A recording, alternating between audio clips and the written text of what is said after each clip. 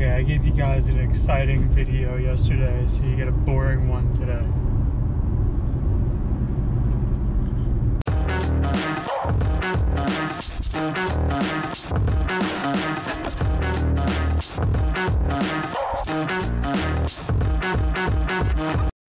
Alright, so we are on the way to Happy Buddha, session over there. Woke up 5:15. I don't think I got out the door until like 5:45. Just got an easy 4-miler in. Yeah, probably gonna wake up a little earlier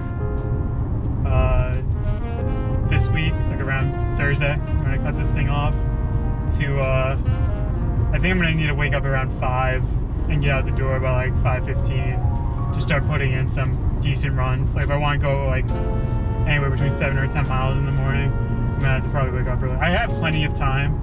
I'm one of those people that like wants, like I'd rather have excessive amount of time. Like I like, you know, making sure everything's set, packing a big lunch, like making sure all like the ice packs and everything or whatever, having time to sit, eat, drink coffee, you know, maybe sit at my computer, do some work, all that stuff. So I'm pretty functional in the morning. I like to get stuff done. I also want the option to maybe do some activation stretches in the morning. I've been finding that if I actually do stretch before I go run, I run better.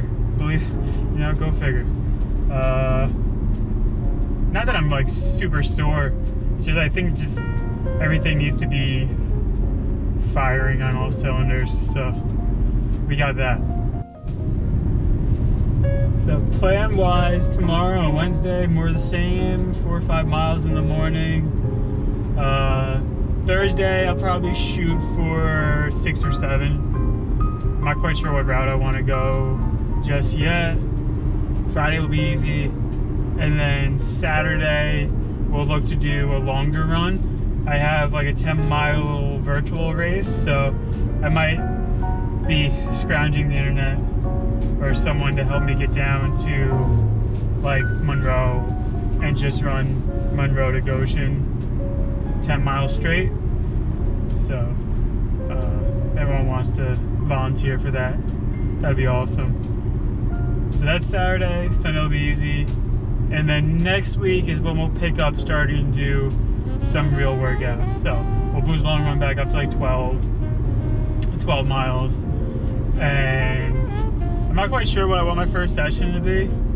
I might do 3, because in theory, if everything works out to plan, the race is November 1st.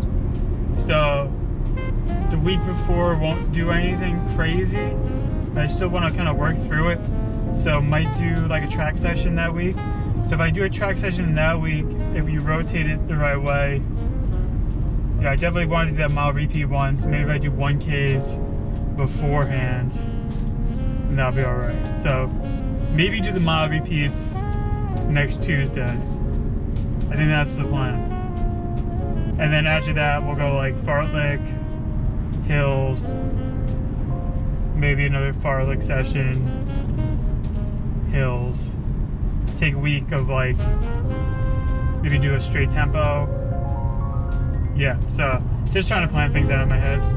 I definitely want to have one workout a week, long run. The long run being more important.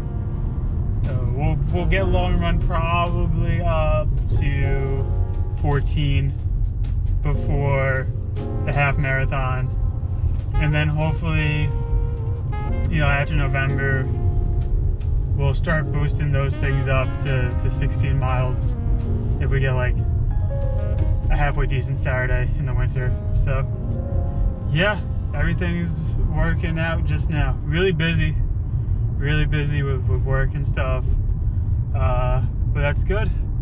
So I'll catch you guys maybe later, or maybe I'll catch you tomorrow. We'll see.